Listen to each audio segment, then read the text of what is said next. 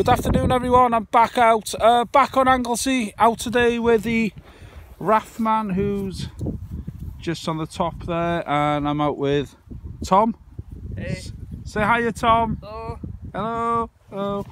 Right, out today with the CTX and again with the my new Coiltek 10x5 coil. Last time I was out with this was exactly a week ago, and I found that cut quarter of King John, who was the king between 11.99 and 12.16. I've dug a couple of lead targets since I started about 15 minutes ago, and I had a target here and I just kept on digging down and down, and as you can see the pro pointer is swallowed up in the hole. You're looking at about 13-14 inches. Anyway, I actually thought I was going down to iron. You know, you just keep on going down and a coin's come out. Now that looks a really big coin, that does. It looks bigger than a penny. So let's see what it is.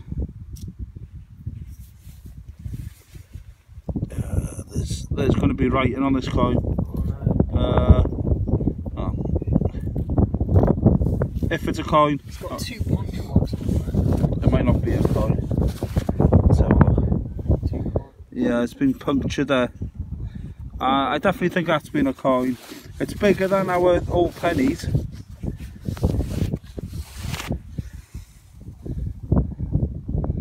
There are some strange markings on it, but I will clean that up, and hopefully we'll get an idea of it. Oh yeah, I found a pound! Big shout out to Mal Potter. Maybe I'll go to Mackie D's after, Mal. Right.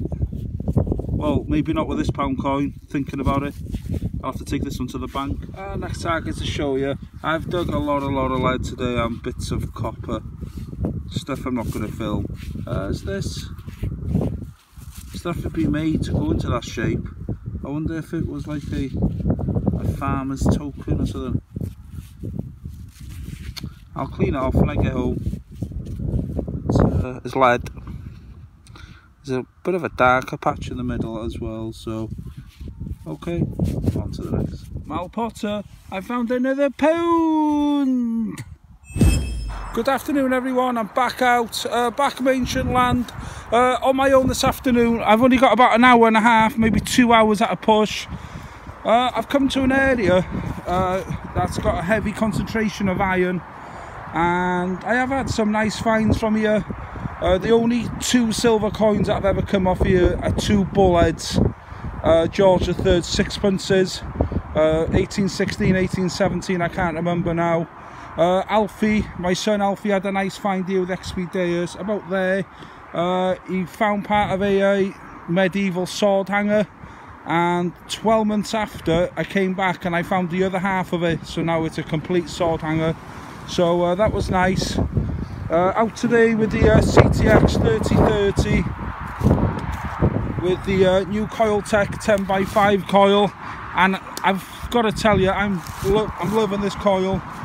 I know I'm going on about it, but it's a brilliant coil. I'm loving it. Also, I want to give a shout out to Trevor at Coiltek in Australia. Trevor's one of the managers in Coiltek, and we've been keeping in touch over the last week. So shout out to you, Trevor at Coiltek. Right then, I've not got my fines pouch, I've not got my brush, I've not got my water. All I've got is my pro pointer and my metal detector and spade. That's all I've got. I'm not expecting to find a lot. The target today, if I can find one coin I've missed amongst the iron, I want to see if this Coiltek coil can find something here amongst the iron. I have had the CTX 6-inch coil here, and that's winkled out a few non-ferrous items, but I want to see now what this Coiltek can do. Right, first target was very scratchy, because like I said, there's a lot of iron here, and I've missed this in the past. There you go, it's a buckle. Nothing special, but it's a buckle, and I've missed it, and now I found it. This is not the type of hoard I'm looking for. There's 26 moo tubes there, and I've had that on this field before. I found over 20 here before, so there must have been a farmer here, a vet here once, and he's just dumped all the cow tubes, so I'm not carrying them. So tiny signal again, a lot of iron around it, and it's part of a round bullet, whatever you want to call it. It's got like a star on the bottom there. Right, next target was a iron tone, but there was a little bit of a nice tone coming through, but I thought, if in doubt, let's dig it out. And that, doesn't that look like a key? The business end.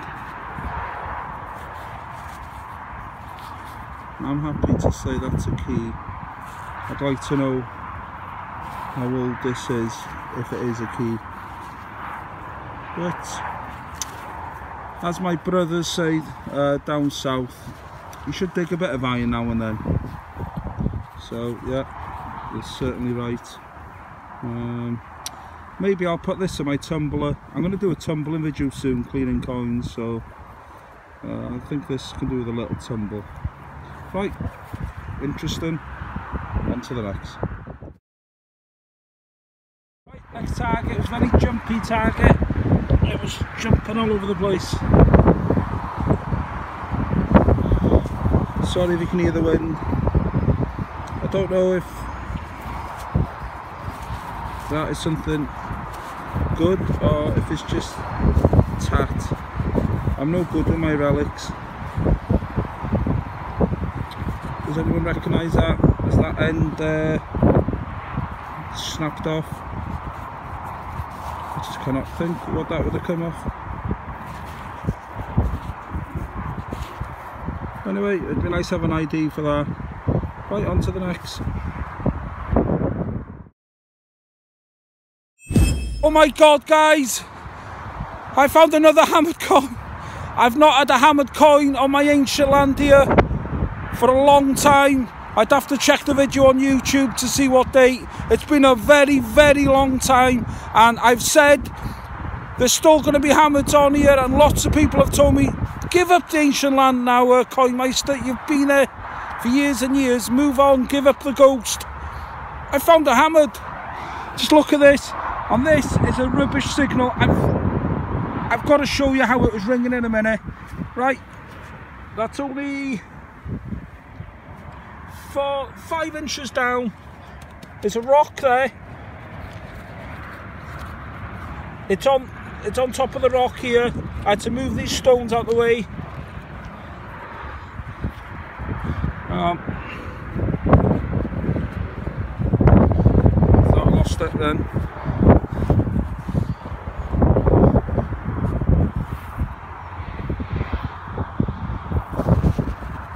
Let's see if I can ID this now.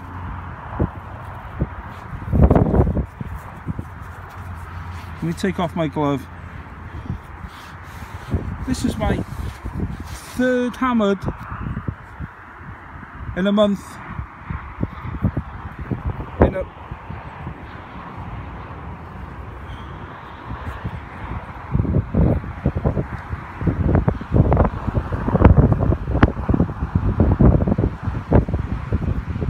I've not got a clue at the moment. It's a shame it's bent over. Just look at that.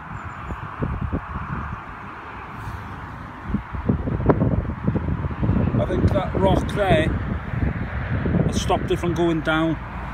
You know, it just makes you think how many hammers have gone down and we're never going to get them. I can't even make out a head on that. Oh my, oh. That could be another King John. Sorry if you can hear the wind.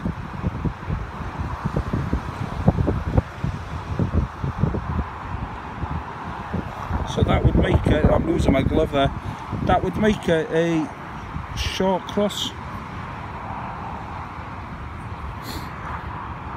Oh, I'll clean that out when I get home. It's just a shame that's bent over. It's probably bent against that rock there. Well, this is mad, this, because I had my first hammered of the year and my first cut half a month ago. That was King John.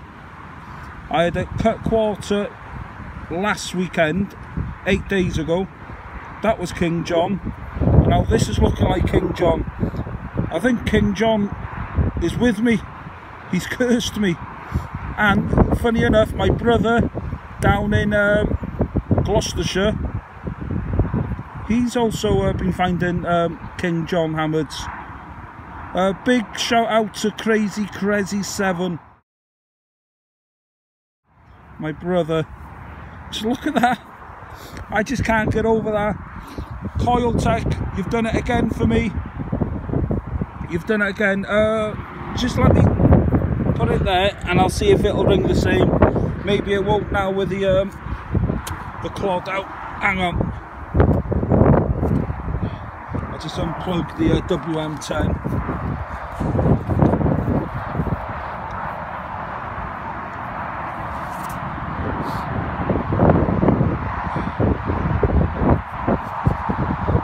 WM10 right next to the speaker now on the iPhone. Sorry you can hear the wind.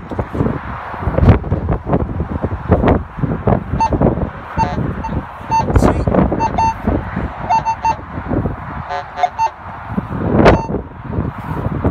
Oh, I'm gonna risk just putting that over. I shouldn't lose it.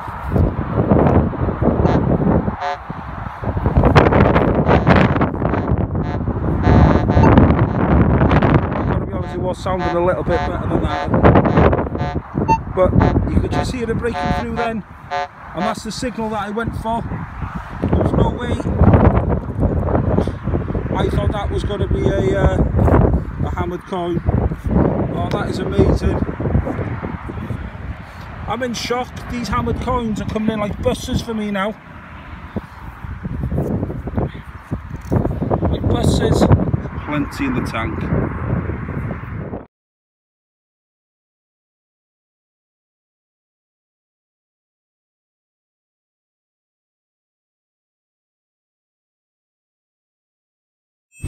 Oh my god, I've done it again. This Coiltek coil is on fire on this CTX. Very, very scratchy signal again. This one about 6 to 7 inches down. It's not a hammered, but that is looking silver. So look at that. Oh, that's looking like a bullhead. But is it? It is. Look at that. Another bullhead. This is my third bullhead from this area. That is unbelievable. Look at that. 1817. Double silver. And this is actually a lot more tarnished than the hammered silver. Just look at that. I'm over the moon.